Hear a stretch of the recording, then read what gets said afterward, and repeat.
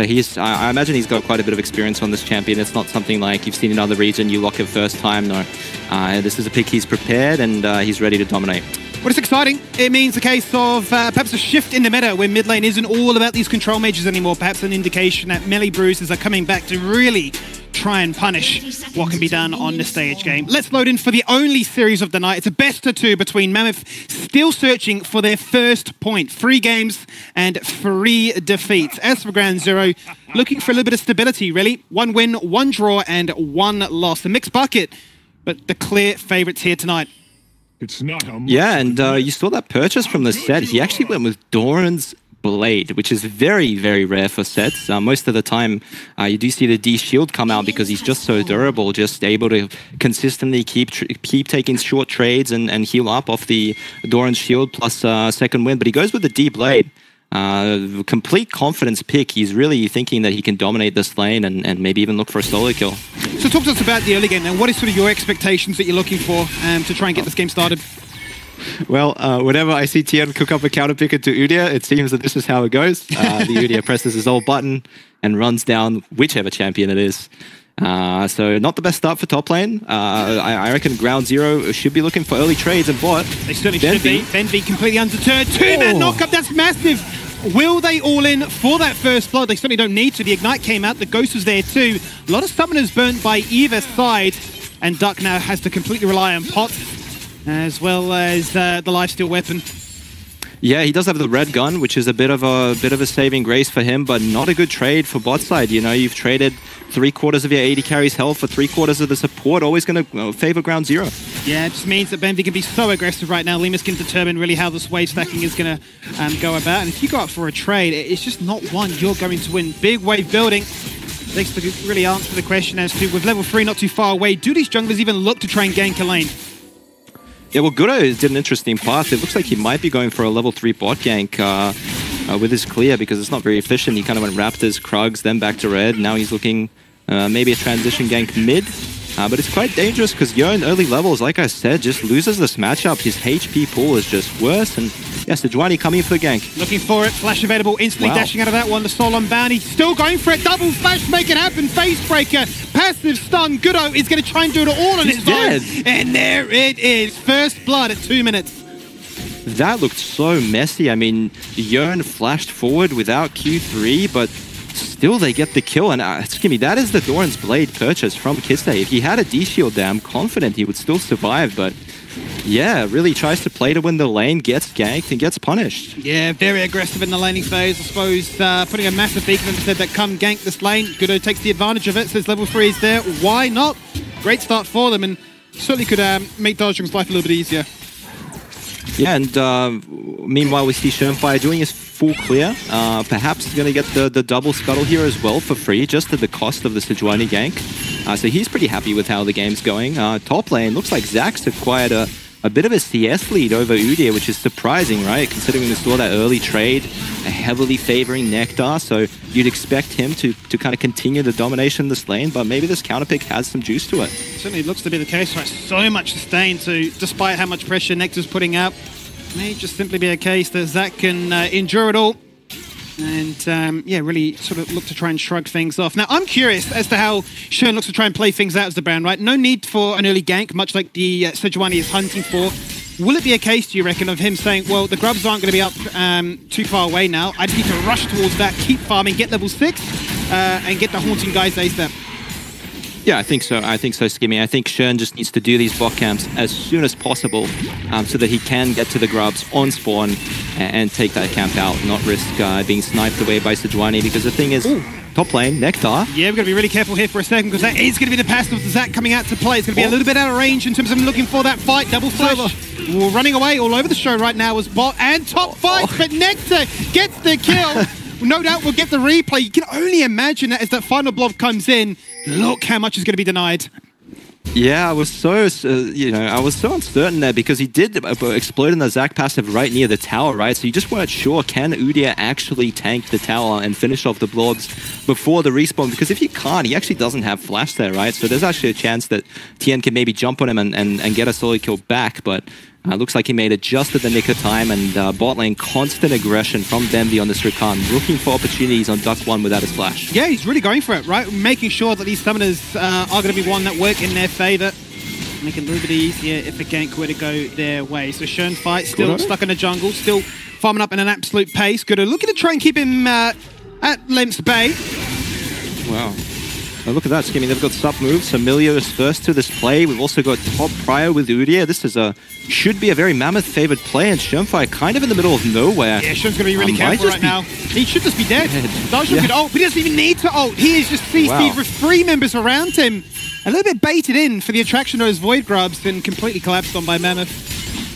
Yeah, I didn't see what happened to Bemby there, whether he was already bot lane or if he actually walked into bot side jungle. He was hovering around bot side river there, right? And if Schoen wanted to contest the grubs, then Rakan needed to be there earlier, but a bit of a miscommunication. That's what we talk about, Ground Zero. Different ideas, different pages, maybe not working as one unit. I'm tell you what, you just saw the fan vote got before 92-8 in terms of Ground Zero winning this one. You look at the scoreboard and go, hang on a minute, this is not what was in the script. 3-0 in favor of Mammoth. Yeah, I just don't know why they don't ban Udyr. There's just every game that Ground Zero played against Udyr, the Udyr went on to a tremendous gold lead, tremendous start. You know, I can't remember if they won a game against it. I think it's just 0-2, but yeah, just ban this champion. It just doesn't seem like there's a counter to it. It's a little bit too strong in my eyes, Skimmy. It certainly seems to be the case, and I feel like players have been cooking up different answers, different ideas towards it, but you'd hate for it to become a bit of a running meme of just simply saying, lock in Udyr, win the game, because nobody knows how to beat it on stage. We really hope not, as you do see that despite Mammoth getting all those Void Grubs, the first real sign of life and response from Ground Zero is to get the very first dragon. But it's impressive. I mean, it's a 1.5k gold lead for Mammoth. And in the pre-show, we were highlighting how Ground Zero have the highest Baron percentage, you know, one of the highest Dragons percentage, the Rift and the Grubs. But this early game has got Mammoth written all over it. It certainly does. Let's see, though, if they can respect the amount of attention with members missing on the map. They do certainly back away from this one, concede that wave, concede this turret play at the very bare minimum. As Schoenfire will also look to try and steer away your jungle camps too. Now, Guru's in the area. That's going to take them both across the level 6. And we'll see if much more comes off this play. Yeah, that was very risky by Schoenfire. Yeah, unless he had exact position of Sejuani. If Sejuani was behind the bot lane there, he could have just been 1v3 collapsed. Bemby and Lemus were a little bit too far away to help him, but not to be in this game. Gets away with a nice little camp steal. But if we just look at the CS, Skimmy, Sejuani has got the exact same farm as Brand, which is not what you like to see if you're Ground Zero. Brand is a flash farming jungler like Diana, like the Kayn. Should be getting a steady gold lead, steady CS lead throughout the game. Oh, here we go. There's the showstopper and just slammed into the wall. Instant headbutt. And just gets a freebie. Just gets the solo bowler. Like, you just couldn't believe it. You're thinking, surely there's no way. He just goes for it. Yeah, I mean, he even caught me off guard, Skimmy, because it looked like he had a lot of health there, but suddenly about half his health disappeared from the W, and then the set ult comes out. No way to flash that one, right? CC'd in the air, and gets the solo kill Kiste, proving that this counter pick is worth investing into. It feels like such a long time since we last saw set mid. I almost want to say maybe all the way back to when Tally played it. A very long time ago. I want to say almost like 2 years ago. It's been a hot minute, but it's exciting to see, and it is finding its merit now. I mean, it all just initially starts with saying, yeah, let's have a fight. We're not all inning, but they go for it. Yeah, wow. So he actually dodged. He dodged his... Yon dodged the set W with his Q3, but still just loses. It's just the champion diff. With these items, without Blade of the Rune King, Yon just cannot beat set. And he was thinking shorter that first little jungle gank was enough to try and help things out here for the Yone, but not to be. Guess he's found his way back in, once again demonstrating that class. And I suppose back to your point of the jungle comparison, is a bit of a worrying concern when a Sejuani is keeping pace. Certainly given that they went for the objective, went for that first gank, and it's all working in their favor. Yeah, not just keeping pace, Kimmy, but now ahead, still has a camp to take, and Guru, one of the veterans of this team, showing his class. Asta looking mid, helping out Dajong a little bit in this lane. A little bit risky for going for this trade. Dajong feels confident because Milio's there, but there's also 3 other people around him. Yeah, everybody converging on mid lane. Last little fadeaway knock up there from Dajong, but really not looking for much more, but a bit of tickle damage at the very last second. You can see that Gudo is just hiding in Fog of War right now, waiting to see if Ground Zero were to go for a dive. Ultimately says, well, the wave's crashing. I'll just hit them with a grand reveal and say it's your decision to respond to next. So if they've got this mid-tempo, do they look to try and utilize that to get the second spawning of these Void Grubs? Yeah, I think Mammoth really want to get their hands on those that second spawn of Void Grubs, and especially because they only need 2 to get the full 5, and Gudo going in, misses the ult. Yeah, complete airball on that one, but a charm comes out from Denver to try and turn this one around in their favor. Not to be successful because he is the first one to fall. No more at this stage, but then the TP comes out and Schönfire keeps Gudo locked in place. He'll flash the wall at the very last second and he'll receive a shield from Asta, but can he run away? It doesn't seem too likely because everybody's hot on his heels, but they'll say, we can't get you, we'll just get this instead. Yeah, but just look at the wave, Skimmy. Udia's catching top wave, Dodgen's happily catching mid, Aphelios is farming bot wave, and potentially even 2 plates. I think Mammoth are more than happy with getting a kill and getting gold on their Aphelios, but a TP is coming in bot. Uh-oh, it's a backline TP for Tien, but the observers are confused because so much action's happening at so many different places right now. Could Tien do anything into Duck? It doesn't seem likely. Turns his attention to getting these minions instead, but then Venvi comes in and forces out the flash and doesn't let it go unpunished. Yeah, I think this is the second time that level 1 as well when Duck 1 got hit by the Rakan W. Just because he ghosted very late. I think there as well, right? Ghost is a much lower cooldown ability. Just pop your Ghost earlier, see if you can save your flash, and just try and get away with Ghost on its own. Not to be, ends up burning the flash. It's a big cooldown gone against champions like Zac and Rakan. You know, flash is your only escape in these river kind of skirmishes. Yeah, really important, obviously, to try and burn the one in the Aphelios with no mobility. Can certainly get collapsed upon with little to no regard. You're looking at the potential for a kill there in the mid lane, but Dajong just running out of steam as the Soul gets ripped back into the mid lane.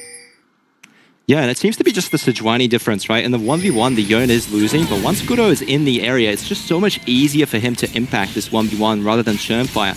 He's got a dash, he's got a long-range stun ultimate, and yeah, Mammoth feeling strong enough to start the Dragon. Certainly are. Let's see if it continues at this kind of pace right now, because this is really upsetting the narrative we built around this game. We were expecting that Ground Zero to come in with a point to prove as the team that would dominate in the early game, and it's been anything but that right now.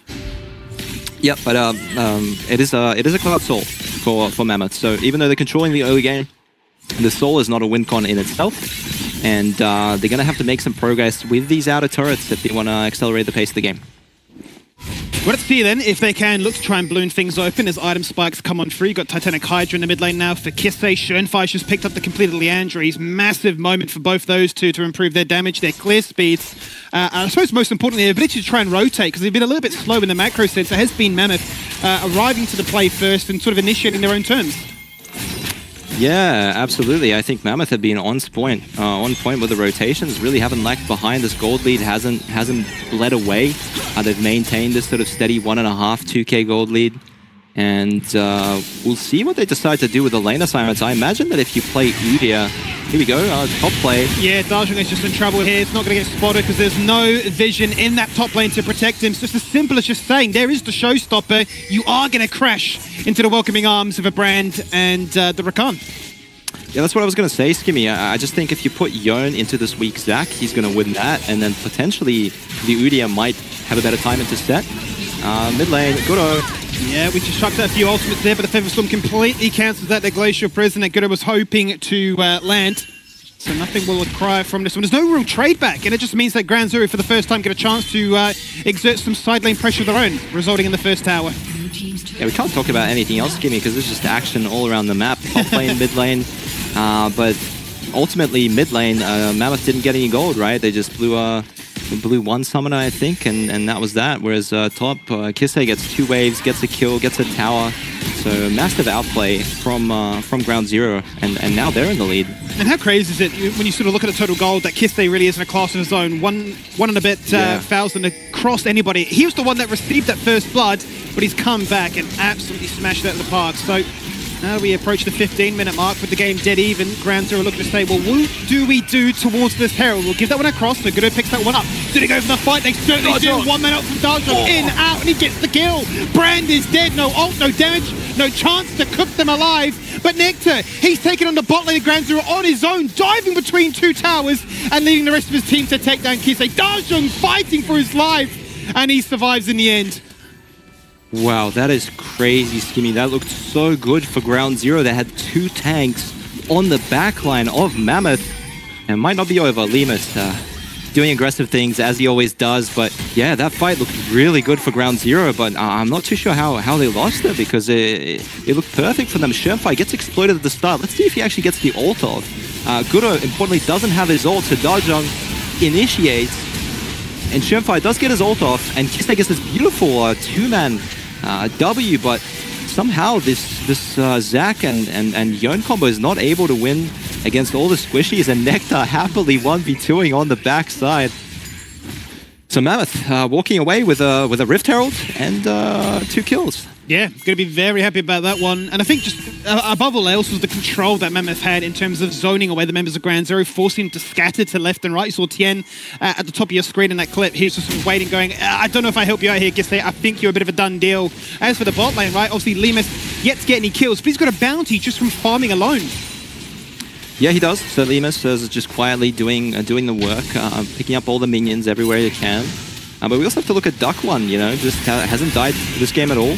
Played a very stable game, has 2 kills, feeling very confident on the Aphelios. And with the Udyr being this fed, you know, Zac is forced to itemize magic resist, right? So in teamfights, he's quite squishy to this Yeon plus Aphelios combo. Yeah, he certainly is. It's going to be a bit of a concern, that one, for sure. If Duck gets given the freedom to not have to burn his flash or doesn't get punished when that one is down, he has a whole bunch of damage, especially with Emilio in the backline there to buff him. Now, Shenfai looking towards the bot. So going to try and see if he can take a 1v1 into Nectar. He's going to keep him interested for the meantime, but in comes the TP to try and back things up, make it a bit more of an even fight. Dajong is here to shield for Nectar. Not seemingly enough, because then comes another TP, and then Dajong goes, hang on a minute, how have I been dived in a 1v4? Tries to hold out to safety, does not matter. Rip that soul back and send it to the graveyard. Yeah, that's the macro play coming in from Ground Zero, just having more people in the area. Able to get a kill, plus a tower. Of course, will lose their mid tower after committing so many resources, but I think they're happy without trading up. Red team's turret has been destroyed. Certainly should be the case. You can see that if Lemus had stuck around in that area a little bit longer, there was always a Moonlight Vigil ready to try and land from Dark One. You'd imagine with these items online already, would have been enough to try and find that execute. They're going to convert that pressure into the mid lane straight towards the second dragon for them, and I mean, ultimately, this feels like a brand new Mammoth. Is it the case of a brand new player, or is this a new week, a new identity? I mean, I don't know what to tell you, Skimmy. They look like a completely different team. Maybe that's what Dajong told us. He said that, you know, he had to wait a little bit of time before Riot approved them and actually got him on the GCP and allowed him to play. And he must have had quite a few scrim sets, because this looks like a very polished team on Mammoth. Yeah, it certainly does. They don't look at a place. It looks like the communication is on point. Okay, there's definitely been a few times where Dajong has been called out in those 1v4 situations. Here is that prime example, looking to try and bail out Nectar, but ultimately he gets out, and then Ground Zero like, well, it's another freebie. Yeah, I'm not sure what's going on here. It's very confusing. Nectar doesn't actually commit his ult onto Shenfai. If he just does the double Phoenix, I think Shenfai gets chunked very hard there, but he calls in Dajong for backup, but they've lost track of the support and the top lane of Ground Zero, and big surprise to them when they show up. Certainly was the case. Everybody grouping up in mid lane once again, looking to try and make something happen as a result. Looking to try and burn out the flash from the Aphelios, but it's not to be the case. Duck literally just hits them with a few auto attacks and zones them back. So unable to try and find any way to punish on this occasion, but mid lane seemingly the focus, and with Nectar having TP available, it's game 1 for Ground Zero.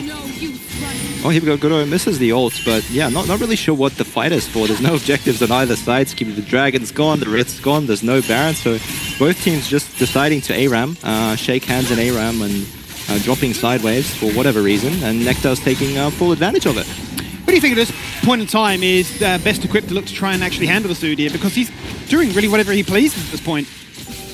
I'm not too sure, Skimmy. I guess you just want to match the set into him, because the set does have the Blade of the Ruined King. So yeah, HP stacking Udyr with Mercury Treads is going to struggle against that. But I really don't think there's a way to kill him, right? I just don't think you commit resources to that Udyr. You just try and make a play on the mid wave, on Duck One, on Asta, or perhaps even Dajong on the other side. It seems to be their real struggle at the moment, isn't it? They've been unable to try and punish the spot lane in Mammoth.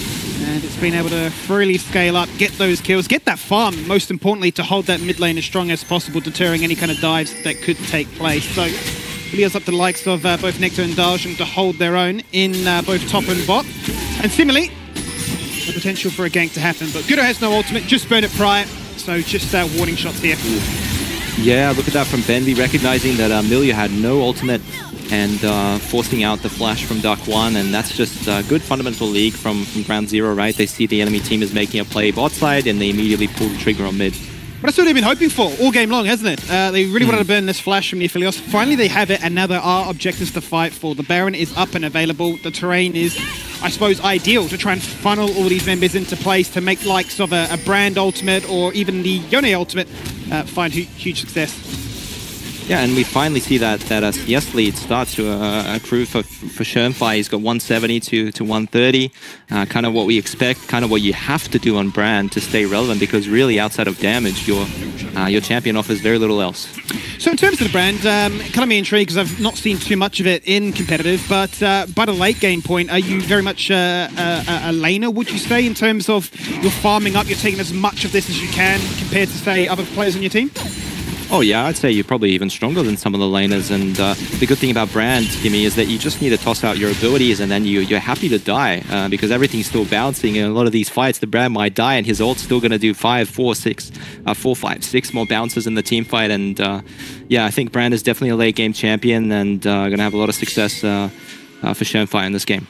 Let's see then if the positioning is favorable for him to then find that full rotation of CDs into insane AP burst. Currently waiting in the wings, looking to try and see if anybody steps up to the wave, and Duck lands right in the position. He flashed, he bounces, and he says, well, Duck, you've got nothing. I've missed the mark, but we'll guarantee this kill. That's the big shutdown. It goes the way of Lemus. And do they now go for the turret into Baron?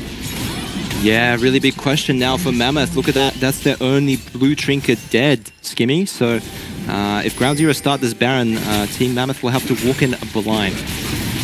Not a good look for them, but they're going to take that gamble. They're going to see what they can get accomplished with this at the moment. They're trying. They certainly are. You see they're trying to zone them back for the meantime. Taking on two as keeps them back. The Baron is always going to be a bit of a bait, a bit of a dance. As Darshun drops down low in slingshots Tien, looking to try and hit those flappy hands, but another flash goes out from Goodo. And the respawn of Duck makes their plans get deterred. Yeah, I think Ground Zero were never really intending on finishing the Baron there. It was always about the turn. You could see from Tien's positioning, ready to pull the trigger as soon as somebody steps over the line, and Mammoth lose all of their flashes, only Dodger with a flash remaining. So all of these objectives are just so hard to retake for them now. Who's going to be the first person in? Even the Sejuani that walks in to a Brand stun, to a Set stun, to a Rakan knock-up. Oh, Goodo starting the Baron. Very cheeky. Yeah, this is very confident from Mammoth, isn't it? The fact that they feel that they have enough in the tank to try and force the fight. There is no cleanse from Demilio. This could be a bit of an issue right now. Out jumps Goodo once again, forcing a bit of a bait on this Baron. It's down to 50%, but they're not giving up just yet. Darshun already flung himself back into the pit. That clone is not available. And then Nectar takes the gamble. He fights into Benji, surrounded by 5 members. The Udyr will finally fall on down. Out goes the Moonlight Vigil. It doesn't find the success it was hoping for, but there is the face stop and slam them down and let them burn to the Brand. There is 2 for him, 2 for Lemus, and Ground Zero have finally woken up. Yeah, definitely a great fight for Ground Zero. It's all those flashes coming in. The flash cap for Mammoth, really hard to execute this kind of a fight against Zach, against these hard engaged champions when you don't have the flash available to yourself. And we saw, I think, Goodo tried to Q over the wall to engage, but completely missed it on Rakan. And after that, there's really no follow-up, right? The Yone ult is impossible to lead with, and Udyr was still bot lane. So it felt like Mammoth really had no way to pull the trigger off that Baron. No, and we're just watching this wild goose chase of can we catch Demilio, and I think, yeah, Lemus has lost interest. They've let him get away, but let's run it back with this Baron clip. Yeah. So Darjan goes over the wall to try and check that close bush. Now he's on full cooldown, and so does Goodo. They've really missed both of their engage opportunities. They have to just leave. Nectar needs to not go forward here. There needs to be clear comms from his laners that there's no play. Retreat, guys. It's not our Baron. And they kind of commit to a lost cause. Yeah, it's kind of downhill from here. No flashes, no way to really get out. Yeah, a little bit disjointed, unfortunately. All the ultimates not coming together as cleanly as I'm sure they would have envisioned. And Ground Zero hot to pounce, hot to punish, and ready to take control of this game once again. Up by 5,000 gold, 2 dragons apiece to a soul point, not looking too likely, but it is Ground Zero over Baron, and attacking 2 lanes at once. Yeah, we have to say, great itemization from Kiste as well. Picks up the Random Zoman, very high value, 2 crit champs, very little magic damage. The fight's happening, Skimmy. It certainly is. Nectar jumps in straight away. Out goes that Fate. Good to try and snipe Shenfire in the backline.